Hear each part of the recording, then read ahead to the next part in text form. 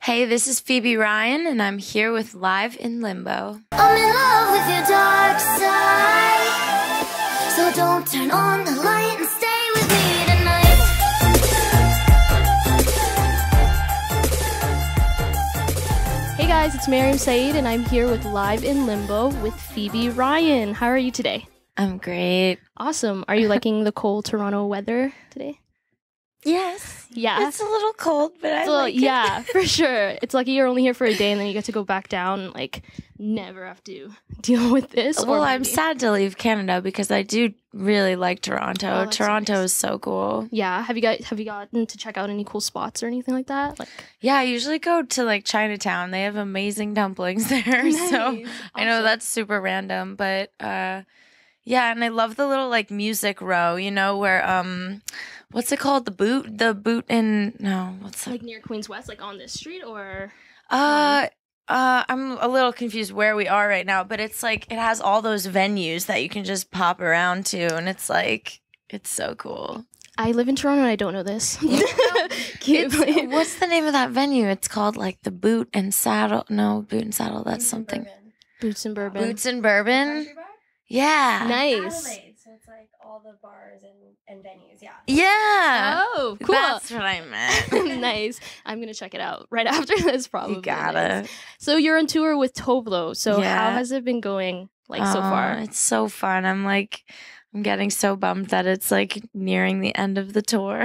Have you had any like memorable moments or anything like that so far? Yeah, I mean, seriously, every day there's been something crazy happening. Something crazy happening? Yeah. Nice. Have you guys done any like on stage? Have you done any duets or anything like that? Or No, we haven't. It's like her set is so amazing and it's so like finely tuned, like clockwork. It's like, Yeah. you know, I wouldn't want to like get up there and be like, oh, I don't want to mess up. Yeah, you that's know? true. Yeah. That's true. That's awesome. But you never know. Maybe I'm finger crossing for Toronto show tonight that you maybe do something that I cool. jump up on yeah, stage. just like jump up. Yeah. So your single just dropped, Dark Side. Yeah. Are you excited? How have fans Yeah. like reacted to it? Like, do you like the reactions and stuff? Yeah, everyone's been super positive about it. So I'm Awesome. just always amazed that anybody even listens to my music. So having anybody reach out and be like, yeah, I love that song. I'm like, wow. Like, thank you. This is what I do. Yeah, literally. Exactly. You're right. Exactly. You're also like a really big songwriter. You worked with like Melanie Martinez, Britney Spears, and also the Chainsmokers. Yeah, What was yeah. that like working with the Chainsmokers recently? Oh, they're such nice guys. They're amazing. Yeah. They're really fun, really smart. Like, I can't say enough good things about them. They're just Nice. my dudes, you know? Yeah, of course. Like your buddies now. Buds. Awesome. That's Yeah. awesome. Do you so why did you decide to pursue your own musical career? Because I know you did songwriting on the side and stuff like that, but why did Yeah. you decide to become an artist and like pursued making your own stuff? I always knew that I was, you know, meant to be an artist. Like being on stage was always something that I knew would be in my future. I just needed to feel like more comfortable with who I am and more comfortable with my craft of songwriting and everything. And I don't know, finally I was just like, I'm ready. Let's do this. You're ready. I'm ready. You're definitely I'm ready. I love everything that you've done so far. Thank you. Any of the artists that you've worked with currently and like recently, would you ever want to work with while making an album or something like that, like in the future? Yeah, definitely.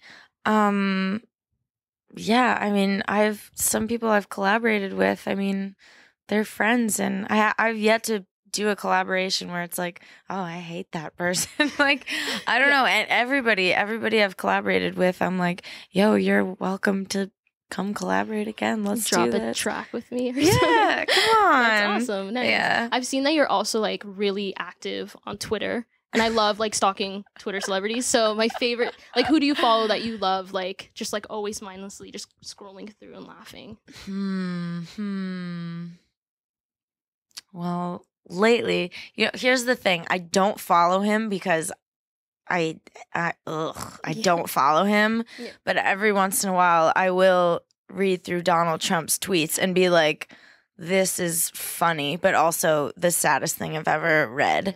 But like, yeah, I don't know. That's just like who I'm stalking lately, I guess. But I think everyone is though. Like the stuff he says is just ridiculous, and you can't look away. Yeah. You can't. I mean, look it's on away. the news too now, right? Like everyone's like putting his tweets all over the screens and stuff. So I mean, and I also noticed recently on Twitter you started talking about like you went on a sort of a small rant about being a pop star and what it means. I'm always going on these rants. I love it. I'm here for it. But what is a pop star to you? Like, how would you define that? That's great. I don't know. It's crazy. Like what is a pop star? Right? What is it? It's like whoever you are. That's it, right? Yeah, I don't know. True. Yeah, exactly. I mean, you went on to say something about like Britney Spears having a snake all over her and stuff. Yeah, and being yeah. like, is that like the epitome of like a pop star and stuff? So yeah, and I'm just I mean? thinking like, do you need to have like all these bells and whistles and cupcakes on your boobs and glitter all over your face and like I totally love that, and I totally like when I see other people doing it, I'm like, that is fabulous. Right. Keep doing that. Like I love it. But for me, it's like, man, I just want to be myself. I just want to like, Yeah, no, for sure. Exactly. Come on, can't I be a pop star too? Literally, I know. And I think what's kind of cool is that pop is moving into this like new era kind of where like there's not any of those like identifiers anymore of like you don't have to like Britney kind of shaved her head and like you don't have to go to extremes and stuff, and obviously the part where she shaved her head was part of personal reasons and stuff like that, but you know what I mean. I think your green hair definitely signifies like, that's a like lot. the one thing cool. I guess, but I guess will you change your hair anytime soon? Does it like change during albums or like no, it's been like like different shades of green for the past 3 years. But like, I just love the green. I don't know if I could. I don't know. Oh, you don't think you're gonna no? No, I love the green. So. I love it. I think it's awesome. It's really you too. So yeah, I'm trying to think of another color like purple. I was thinking purple. I think you could do purple. Yeah, purple would be really cool. Purple, blue. I've always wanted to be a blonde, though. At some point in my life, I would like to be a blonde. You would be a blonde, yeah? Yeah. It's going to take a lot of bleach to get this out, though, I tell you. It's going to be a mess. I think, like, letting it grow out is kind of going to be a cool look. For sure. It takes so long. Oh my gosh. I was going to also ask you about your song Boyz N Poizn, because that's my favorite. That's currently my favorite. I love Dark Side. I think it's an awesome song, but Boyz N Poizn just has like this kind of grungy feel. Do you know what I mean? Yeah. So what was it like writing that song specifically?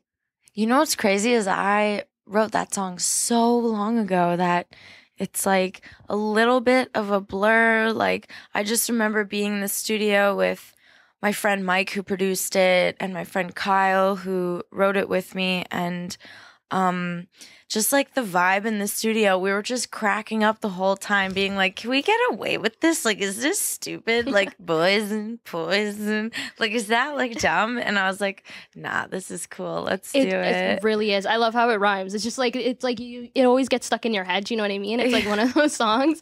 So I love it. Did you bring the same mentality when you were writing Dark Side and stuff? Or like, how did that come about to be?